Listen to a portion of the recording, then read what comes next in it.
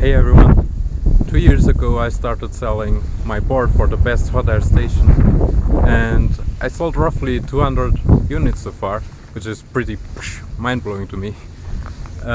So today I thought I would just make a quick video showing all the new features I added to the firmware, and I will also have a giveaway at the end of the video, so enjoy! When you turn on your station, you can easily check the installed firmware version. If it's not at least version 1.05, I recommend updating it for the best performance and features. To update your firmware, first remove the cover and connect the micro USB cable to the board. You can find the latest firmware on my GitHub page. The link is in the video description. Download the file with the UF2 extension. Now turn on your station while pressing the button labeled USB boot. A new removable storage device will appear on your computer. Open it and drag the file into it. The station will immediately reboot with the new firmware.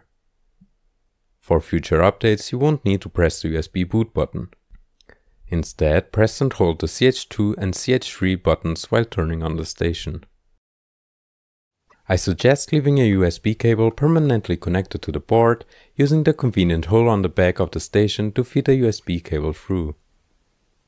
If you want to stay informed about my latest firmware releases, visit the product page on my store, scroll down and input your email address.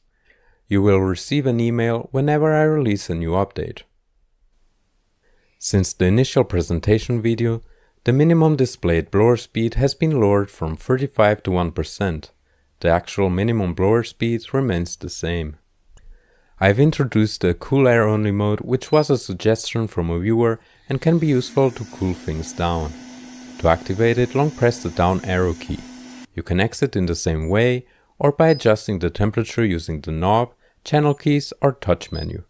You can also save this mode as a preset.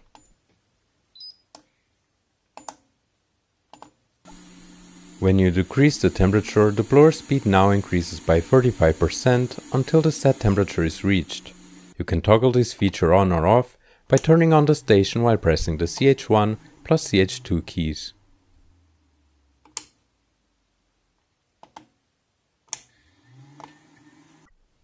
Temperature calibration has been enhanced with 5 values, one for each temperature range.